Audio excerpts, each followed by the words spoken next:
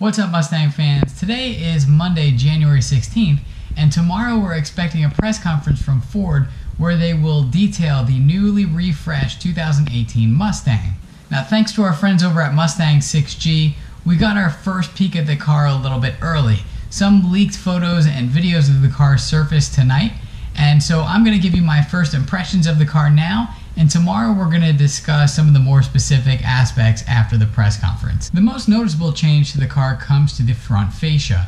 The headlights have been redesigned in what to me looks like a mix between the S197 headlights on the 2011 to 2014 Mustang and the S550 headlights found on the 2015 and up Mustang. It also looks like the hood is a bit lower on the refreshed car, maybe to improve visibility over the already long hood and make the car feel a little bit lower to the ground. Out back, the taillight design has changed slightly to pay homage to the 50th anniversary of the 1968 model and its curved rear taillights. There are also a set of new quad exhaust pipes out back.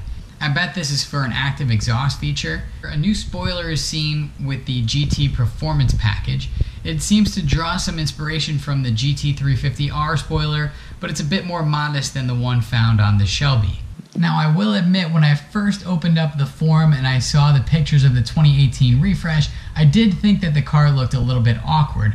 But to be fair, I actually wasn't so impressed with the 2015 Mustang either when it first came out, but that design has grown on me a lot. And even tonight, just looking at this car a couple of times on the internet, the design is actually growing on me a lot. I really like how they got rid of the pointy tips of the taillights on the 2015, which was actually my least favorite aspect of the front end on the 2015 model. I think that the new headlights are going to give it a little bit more of an aggressive look, and I think I can appreciate where Ford was going with this. So let me know in the comments your first impressions on the 2018 Mustang refresh, and I'll see you guys tomorrow with more specific information.